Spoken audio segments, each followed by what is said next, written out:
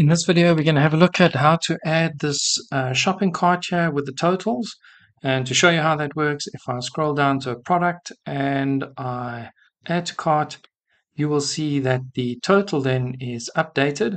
Now on the website, we also have the side cart that opens up. So we can see there we have the quantity $15. And in the header now, we also have the summary of the total. So where the side cart just shows you how many items are in the cart, at the top of the page, then we have an indication of how many items as well as the total when the side cart isn't open.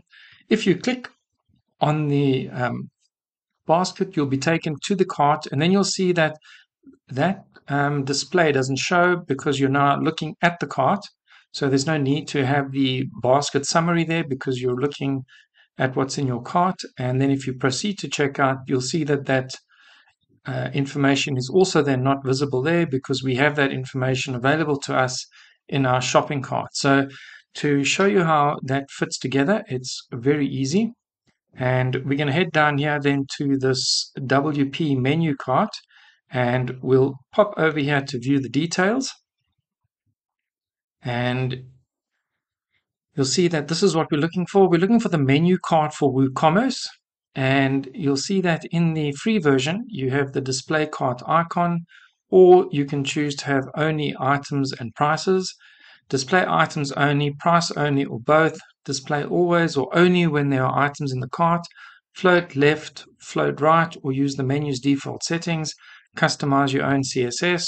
And then they do have a pro version, and the biggest difference there is that the pro version allows a fly out of the items that are in the cart. So this will just give you the total and the items in the cart. And that works on this website because we've already deployed the side cart. So in the side cart, we can see what we have in our basket. And then as a running total while we're shopping, we then have this element at the top of the page. So to show you how that's set up, once you've downloaded and installed that plugin, the WP menu cart, you can just then click on the settings. And on the settings page, it's really simple. It selects the e-commerce plugin you would like the menu cart to work with. So in this case, WooCommerce, set the menus in which you would like the menu cart. So I have an admin menu and a main menu. I simply selected the main menu. Always display cart even if it's empty. I said yes. So that just means that if I have no items to display, so let me remove the items in my cart, it still indicates that I still need to do some shopping, so that's great. Then we have the show the menu, show on cart and checkout page. You can opt to show that, but if you're already in the cart or the checkout page, you don't need a summary of what's in your basket. Then we have display the shopping cart icon, and if you do display, there are a number of icons to choose from. In the free version, you can just show the one. And here you can also see some of the other pro options. For example, display cart contents in menu flyout. That would be included in the Pro. Set maximum number of products to display in the flyout, also in the Pro. And then you have the choice of icons. What would you like to display in the menu? So item only, price only, or both price and items.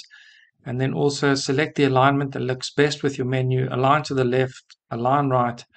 And I've just chosen the default menu alignment, but you can see that it's popped it in here on the right-hand side, and that looks fantastic. And then the price to display, so cart total including discounts, subtotal, total of products, or the checkout total including discounts, fees and shipping. Hard to work out the shipping if you don't have the address for the person, so we didn't go with that one.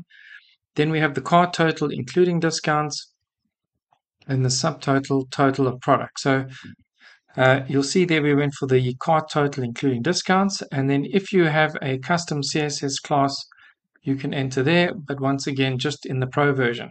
So very simple in terms of settings, and once you've hit the settings and you hit save, head over to the website, and the cart was immediately inserted into the menu, didn't have to do anything.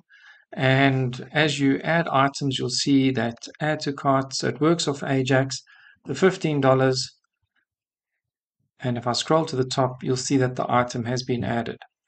Right, so that's how easy it is then to add the mini cart icon and the number of items and the price to your navigation menu. And the name of that plugin again then is WMenu Cart. If you're interested in making a purchase, they do have a link here which is to buy now, and you can head over to the WP Overnight website and you'll see that they have a couple of choices here. 1,325 custom CSS menu and one site license plus custom CSS. So if you just have one website, it's €29, and that is billed yearly, so per year, and it is actively maintained. So not a bad choice if you want something on your site. I like the free version. I need that, and then I use this free site cart plugin then to give me the details of what's in my cart. So the combination of both kind of cover both bases. Well, hope you enjoyed that video. Thank you for watching.